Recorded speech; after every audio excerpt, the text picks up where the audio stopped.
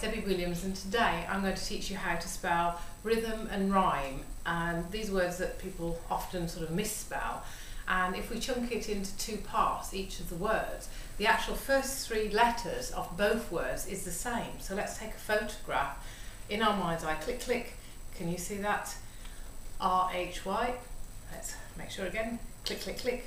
So once you've got that in mind, you've got the first three chunks of rhythm and rhyme. And so when we do rhyme, this is a nice easy one. Click, click, click. So remember me, and take another photograph. Click, click, click. Me. So if we add the first one on the yellow together, R-H-Y-M-E, we've got rhyme. And then if we take the last three chunks of rhythm, take a photograph there. Click, click, click. What does it say? T-H-M. You got it? Click, click, click.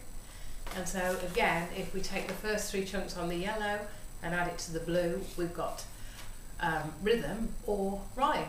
And keep coming back and practicing it till you've got it in your mind, and once it's there, you'll always remember it.